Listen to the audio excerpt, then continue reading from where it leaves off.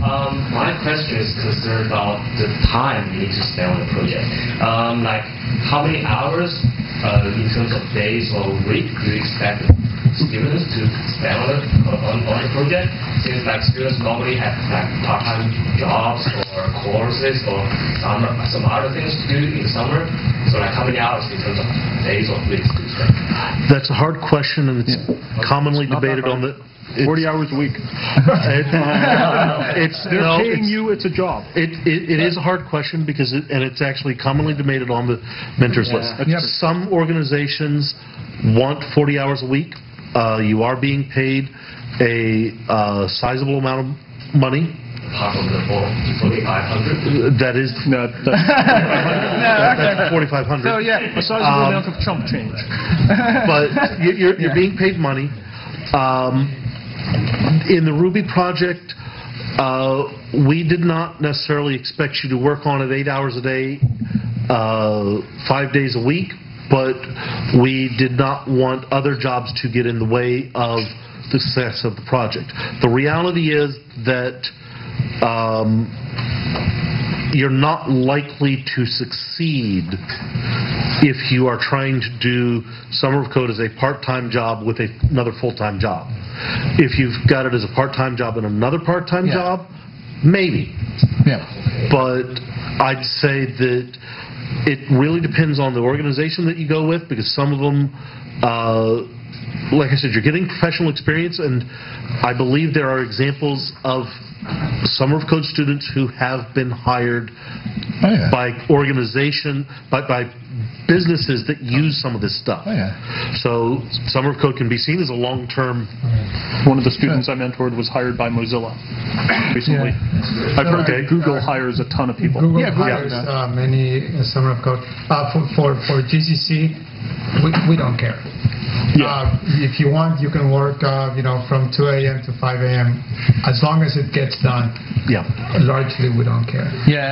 I guess my experience is that people who actually have a full-time work find it that the 4,500 is not worth the work, so they quit.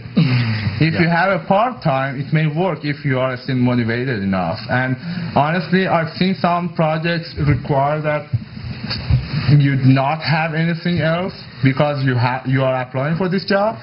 But on the other hand, I've seen students like taking 2 weeks off, and all in all, it's about what you can deliver. If you're an awesome kick-ass like programmer, I've seen projects. I've seen someone, of course, a student do the work in only 2 weeks. Seriously. Yeah. Or people who... It's about learning. If you need more learning, then it takes you more time. If in that case the student already knew the code base, he was a programmer contributor to the project, he proposed an amount of work that was a Summer of Code size of project, but for him it was 2 weeks. So we don't expect. We just propose what you can actually do. I think the results are the biggest. The results are the biggest thing. If you can get the results done quickly, bonus. Good for you. Yeah. I say 40 hours a week, but really it's not like anyone is going to be peering over your shoulder for 8 hours a day. Like if you work 2 hours and it looks like you worked 8 hours, nobody really cares. No. It's a good lesson in life because you're being asked to be professional and be realistic. So it's mostly learning. If you start reading on the internet and end up in a Wikipedia page and spend 5 hours there, it looks like you worked for 8 hours, but the project didn't make any progress. On the other hand, that applies at your real job too. Yeah, exactly. Exactly. Like my real job is like that. My manager doesn't care how many hours I work when he wants results. He's not here. He's like in Boston. So when he pinged me on IRC, he asks me if I got that performance numbers out. He doesn't care if I spend time on it or not, or I was partying last night. He just wants the result. Yeah, I'd like to add something that we also kind of like to look for something which is meaningful at the end of the project. So it is if the project can be scaled down in the beginning in the discussion phase, if the project can be scaled down to fit the time that the student has, and still be a meaningful piece of code that contributes something to the project in terms of functionality or documentation, whatever, then by all means it's a very good project.